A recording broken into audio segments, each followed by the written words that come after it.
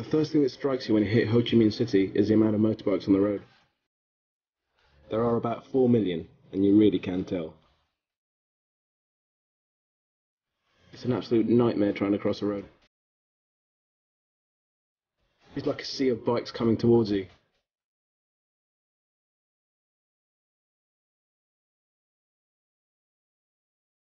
This guy was taking his girlfriend and their dinner, whilst a little kid was standing at the back with no helmet on.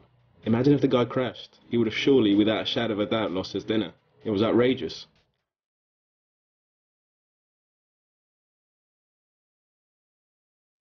I didn't spend a lot of time in Saigon, partly because I don't like big cities, and partly because I kept waking up at 4 or 5 in the afternoon because I was jet-lagged.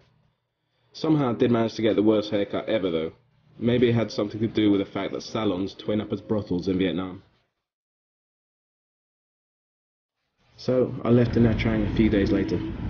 How do you say I'm gonna do a runner in Vietnamese?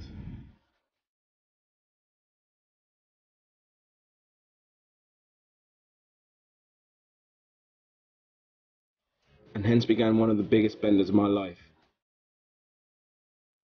45. 45? Yes. That's a bargain. Together with my Nha Trang roomies, Kate and Matthias. Matthias played me Marvin Gaye's Sexual Healing within seconds of meeting me, and he was impartial to a bit of leg threading too.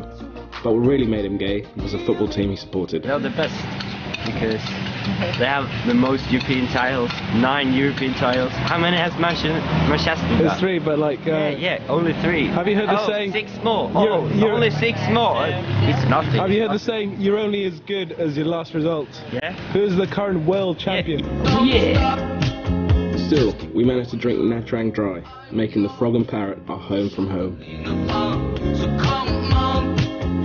I am drunk. First day of the day. Yeah, I'm drunk and it's like 10 in the morning.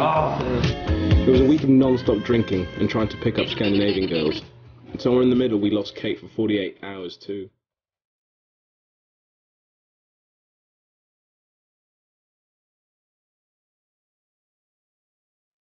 The debauchery had to end at some point, so after 6 blurry days I made my way to Hoi An.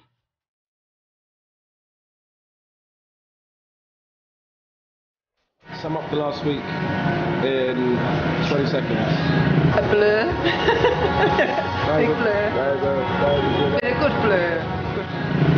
I can do it with one word. Legendary.